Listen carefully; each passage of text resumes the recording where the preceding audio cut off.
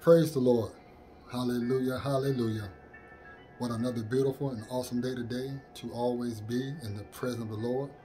Another day right now today to give him all the thanks, to give him all the praise, and to give him all the glory. Today is the day that the Lord has made, and every last one of us should be glad and always rejoice in it. And God is good all the time, and all the time God is good. And I hope that all my brothers and sisters today, I hope y'all having a beautiful, blessed day today, because God is on your side. God got your back, and He is doing things behind the scenes that you don't even see or realize right now today. And if you don't have a personal relationship with Jesus, I want to encourage you right now today. Please do so. He's waiting on you, and He is available. Let us pray. Heavenly Father God, we just come before you right now in the mighty name of Jesus. Give me all thanks, give me all praise, give me all glory. We just thank you, Heavenly Father God, for who you are, what you've done, and what you're about to do. We thank you, Father God, how you move in our life. We thank you, Father God, how you guide us and directing us. We thank you, Father God, how you order our steps. We thank you, Father God, for the love that you have for us, Jesus, the patience that you have for us, Jesus. We thank you, Father God, how you still watches over us, that you still protect us, that you have us in the palm of your hand, Father God, that, Father God, that you're working all things and everything, Father God, to your words right now. Father God, we thank you for your word that we're about to receive today. We thank you, Father God, for your powerful message today. Let's go keep us full today, keep us satisfied today. And there's no other place, Father God, that we'd rather be at right now today, Jesus, but right here in your house, right here in your sanctuary, Father God, thanking you, praising you, and glorify and magnify your name, Father God, because you are everything to us, Father God. We always put you first place, Jesus. We always going to continue to seek you, Father God. Let your will be done today, Father God. Let your words go out, and it should not return by void today, Father God. Allow your love to move through this place. Allow your presence to move through this place. Allow your angels to join us in praise and worship, Father God, in this place right now today, Father God. Oh, Father God, I'm expecting something today, Father God. I'm expecting for you to touch my brother and sister today, Father God. I'm expecting, Father God, for a miracle today. I'm expecting, Father God, for a breakthrough today. I'm expecting, Father God, that you're going to restore whatever it is the enemy tried to steal from my brother and sister today. I'm expecting, Father God, that you're going to do something amazing today. I'm expecting, Father God, that we're going to hear from you today, Father God. Reveal yourself to us right now today, Father God. Oh, Father God, I believe and I declare today, God, that someone's going to be healed today. Someone's going to be delivered today. Someone's ready to get their life over to you right now today. Someone is tired of running. Someone's tired of hiding. Someone's tired of living in darkness, Father God. Someone want to know what the light's full about, Father God. And the angels are already rejoicing in heaven right now today, Father God. And Father God, you should get all the thanks and all the praise and all the glory for right now today, Father God. Heavenly Father God, this is your time. This is your moment that I know that you're about to show up, and I know the fact that you're about to show out. Heavenly Father God, this is your house. The house that you built on solid ground. The house that you built on solid foundation. The house that cannot be moved, shaken, or bothered. Abba, Father, you are welcome right now. You're invited right now today to enter to your home right now. Right here on your YouTube channel right now. Right here in your sanctuary. Right here on your platform. Right here in my brother's homes and my brother's life. Right here in my sister's home. Right here in my sister's life. Heavenly Father God, I'm asking you right now today to fill us up more with the Holy Spirit right now today, Jesus. Because we want more of you and less of ourselves. Father God, I'm asking you right now today to soften our heart right now. Father God, I'm asking you, Father God, for you to humble us, Father God. Father God, I'm asking you right now today to do something like you've never done before. Get our attention right now today, Father God. Heavenly Father God, we know for a fact that it's nothing too hard. It's nothing too difficult for you, Father God. Father God, you know exactly what we're going through, and you know exactly what we're facing. And Father God, we put all our faith and our trust and our hope into your hands right now today. Glory be to God. Holy Spirit, you're welcome right now. You're invited right now today to enter to the house of the Lord. Right here in this sanctuary right now. Right here on this YouTube channel right now. Right here on this platform right now. Right here in my sister's home. Right here in my sister's life. Right here in my brother's home. Right here in my brother's life. Holy Spirit, I'm asking you to intercede and intervene right now. Holy Spirit, I'm asking you to comfort us right now because you are a comforter. Holy Spirit, I'm asking you right now today to quiet our thoughts, quiet our mind right now so we hear your soft, still voice right now. Holy Spirit, I'm asking you to move through this place right now today. Like I catch the Holy Ghost fire through this sermon, through this service right now today. Heavenly Father God, please forgive us for our sin today, known and unknown right now. Wash us through your blood right now. Clean us as white as snow right now today. Father God, I want to say thank you right now today for forgiveness for our sin. Thank you, Father God, for not remembering our sins anymore. Thank you, Father God, for the clean slate. Thank you, Father God, for the understanding. Thank you, Father God, for coming through. Words cannot explain how thankful, how grateful, how honored, how blessed I am to pray, praise, and have fellowship with all my brothers all my sisters today in one body of Christ today. Father God, we're here today to let you know that we're available for praise, that we're available for service, that we're available for the kingdom, but most of all, Jesus, that we're available for you. Heavenly Father God, before I get started, it's something that's always in my mind about you. It's something that stays in my spirit about you. It's something that stays in the fruit of my tongue and the fruit of my lips about you. And I just got to tell you how I really feel about you, Jesus. I just can't thank you enough, Jesus. I just can't thank you enough, Jesus. I just can't thank you enough, Jesus. I just can't thank you enough, Jesus. I just can't thank you enough, Jesus. I just can't thank you enough, Jesus. I just can't thank you enough. That's why I praise you the way I do, because I can't thank you enough. That's why I glorify you the way I do, because I can't thank you enough. That's why I magnify and shout out your holy name the way I do, Jesus, because I can't thank you enough. That's why I'm in love with you the way I am, Jesus, because I can't thank you enough. That's why I put my heart out to you every day, Jesus, because I can't thank you enough. That's why I'm in love with you the way I am, Jesus, because I can't thank you enough. That's why I want more, and I want more, and I want more of you, Jesus, because I can't thank you enough. I just can't thank you enough. I just can't thank you enough. I just can't thank you enough. I just can't thank you enough. Glory, hallelujah. I just can't thank you enough, Jesus. And if you're ready for God's word, let the church say amen. My brothers, my sisters, let me be honest with you. There's no misunderstanding between you and somebody else. There's no misunderstanding between you and the individual saying why y'all don't understand each other, why we don't get along. The difference is y'all don't speak the same language. When you don't speak the same language, it's nothing wrong with you, my brothers and sisters. I don't know who I'm talking to right now today. It's nothing wrong with you. So do not sit there and accept that it's a misunderstanding. Do not accept that it's a communication problem. What the problem is, somebody is walking with God wholeheartedly, and somebody's walking with the devil. They daddy, they AKA baby daddy. That's the only difference. That's what's the issue, what's going on between you and somebody else. That's why y'all don't see eye to eye. That's why y'all have bad communication skills. That's why y'all have bad communication problems, because somebody is listening to everything what the word is saying, and the other person listening to everything what the world is saying. Them two right there like oil and vinegar. It'll never mix. It'll never match. It'll never go hand to hand. So there's no misunderstanding at all. The reason why that person don't understand you is because you are being obedient to what God is telling you. You're following all his laws and his decrees. They not. They are listening to everything what the devil is doing. The devil has a hold on her. The devil has a hold on him, and they doing everything what the devil is telling them to do. The devil have a way to tell them it's okay to live in the flesh. It's okay to continue to have sex when you're not married. It's okay to continue to live the way that you are doing. It's not wrong with you. There's no misunderstanding. The misunderstanding is them. The communication problem is them. So don't sit there and beat yourself down or beat yourself up thinking that it's you, my brothers and sisters, because I know some of y'all right now today, you thinking that the problem is you. You say, but why we can't get along? Why we can't communicate? Why she don't understand me? Why he don't understand me? That's the problem. It's not wrong with you. It's not wrong with you. You got full sense what's going on. You weren't born yesterday. And you weren't born 30 seconds ago. You might have been born at night, but it wasn't last night, my brothers and sisters. One of y'all is holding hand with God. The other person holding hand with the enemy. And the enemy has a hold on them. The enemy is telling them to push you away. The enemy is telling them to say mean things to you right now. The enemy is speaking a language to them that they understand their language. They get that language. They can attempt that language. But see, when you speak, it's going on their head. They say, what are you talking about? They don't make sense. It makes clear sense to you, but it'll never make clear sense to them. Because why? The devil is the devil of all lies. He's a manipulator. He's a trickster. And that's what he's doing. He is tricking them. He's manipulating them because they see the anointing on you. They see the glow on you. And the devil don't want to be around nobody that have a glow on them. They have their anointing on them. They have a godly spirit on them. The devil wants no part of that.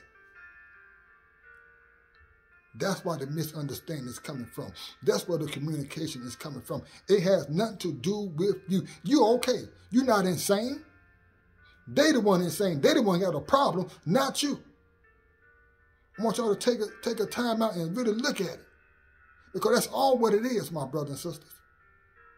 The devil's got a hold on them. They holding hand with God, holding hand with the enemy too. But they holding hand more with the enemy than he is with God. Because the enemy whispering in the ear, making it sound good. They understand his language. They understand their language good. That's why they so in cahoots with each other. But they don't realize the moment God sets you free, the enemy gonna lead them. They're gonna wonder what happened. They're gonna come running looking for you. They already got their Nikes on already. But they want you to think that you're the issue. They want you to think that you're the problem. They want you to think that you don't understand them. It ain't that you don't understand them. You don't understand bull crap. You don't understand the devil's language. That's why you don't understand what they are saying. It's going over your head like, what is that? Where they come from? So yeah, you can be green to what the devil is saying. I'll be green all day long to that because I don't understand that language. But is God speaking to me, I understand that language all day long. Are you following what I'm saying? Hallelujah. So we're going to read our Bibles today from John chapter 8, verse 44. Then we're going to read again from John 8, verse 47. And we're going to finish off at 1 John 3, verse 10. That's John chapter 8, verse 44. Then we're going to go to John 8, verse 47. Then we're going to finish off at 1 John 3, verse 10. And if you have your Bibles open, shout out glory, hallelujah, say I have it. John 8, verse 44. If you have it, say I have it. You belong to your father, the devil, and you want to carry out your father's desires. What is his father's desires? Lies, manipulation, tricking people. It's okay to live in sin. Continue to do sinful things. It's continue to sleep with a woman and a man without being married. It's okay to continue to sleep with different guys. It's continue to sleep with soul ties. It's continue to do what the devil wants you to do. And they thinking it's okay to do it because they are carrying out their daddy's desire.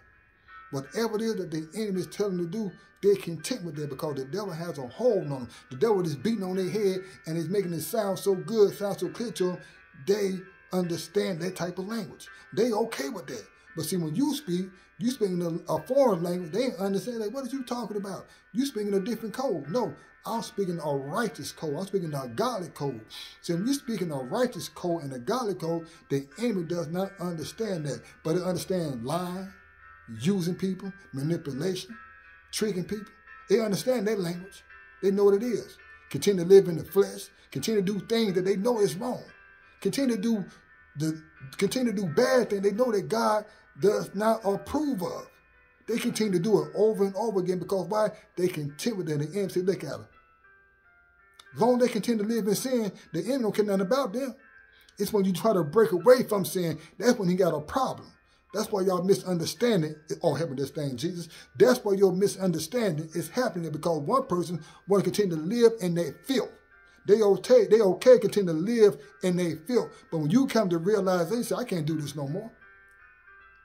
And you trying to break loose from it, now it's a misunderstanding. Now it's a communication problem. Now they want to talk bad and disrespect you. But you got to remember, it ain't them, it's the devil that's speaking through them that's trying to use you and hurt you. But it ain't hurting you. Sticks and stones might break my bones, but words will never hurt me. So what you trying to say to me, whatever you trying to say to my brothers and sisters, it is brushing off our shoulders because I know who's talking through you. You being used and abused, but you can't even see, you're too blind.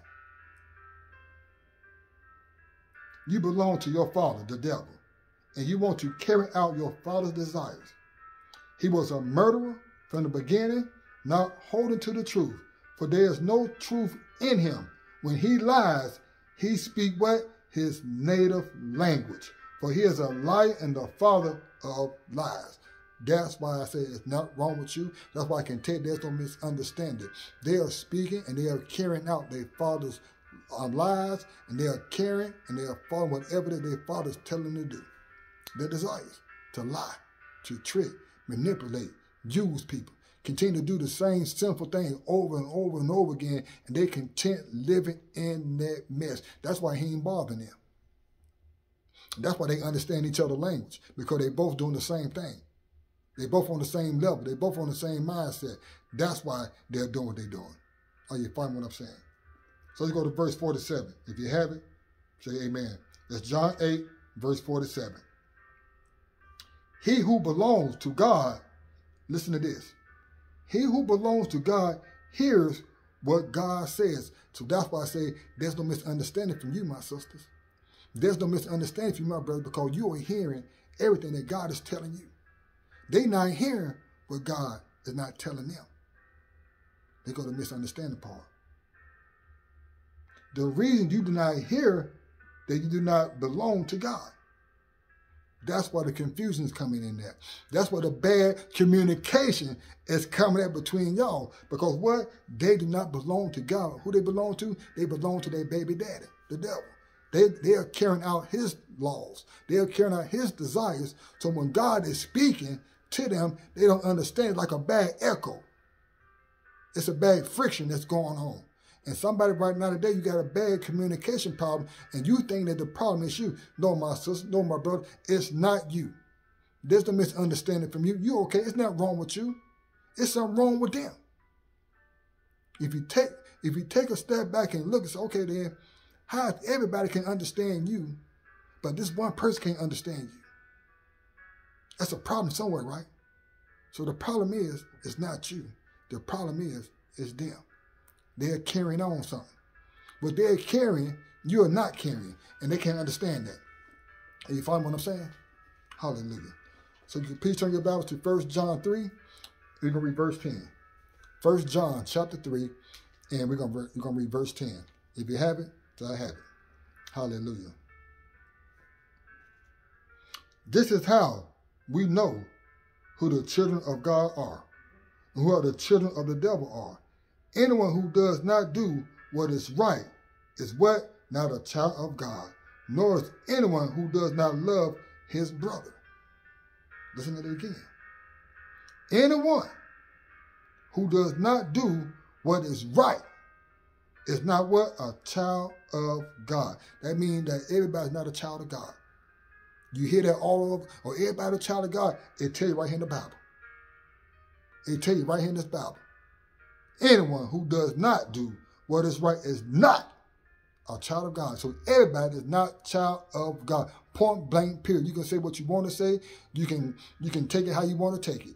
Everybody is not a child of God. Because why? You know what you are doing. And what you are doing is not right. So for you to continue to do the things that you know is not right, you cannot consider a child of God. We know who your Father is. We know that you are carrying out his desires. It's what? Lying, stealing, killing, manipulating, using, and still doing things that you know is not right in the eyes of God. You know it's not right, but you continue to do it because the devil says it's okay to sleep around. It's okay to cheat. It's okay to steal. It's okay to kill. It's okay to use people. It's okay to continue to lead people on. It's okay with that. That's what he's telling you. Don't hang around him. He's a child of God. Don't marry him. He's a child of God.